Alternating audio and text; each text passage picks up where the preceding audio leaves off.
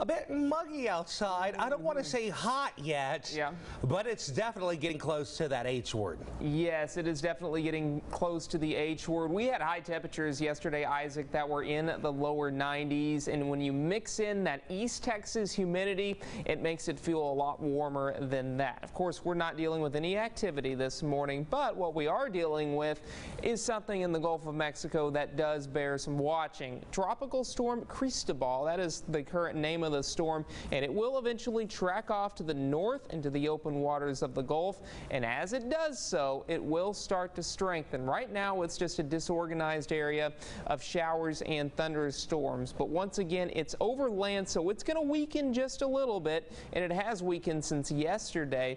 As of the 4 o'clock advisory this morning, we had 40-mile-an-hour winds, still of tropical storm status, but barely a tropical storm. But once again, this pushes off to the north over the next couple of days, and notice how it strengthens. By the time we get into 1 o'clock Sunday morning, 60-mile-an-hour winds as it approaches the Texas and Louisiana coastline. Now, this is very important. Some models have it taking a westward track. Some models take it on an eastward trajectory, and it will make landfall in between perhaps Galveston and the Bolivar Peninsula all the way to possibly Biloxi, Mississippi. So somewhere in this cone or in the yellow here, we can expect a landfalling tropical storm. But notice on the westward side of the track, that's us here in East Texas, and that's why we have rain in the forecast Sunday into Tuesday of next week. Temperatures right now are starting out in the 70s. I do expect a very warm day, so make sure you stay hydrated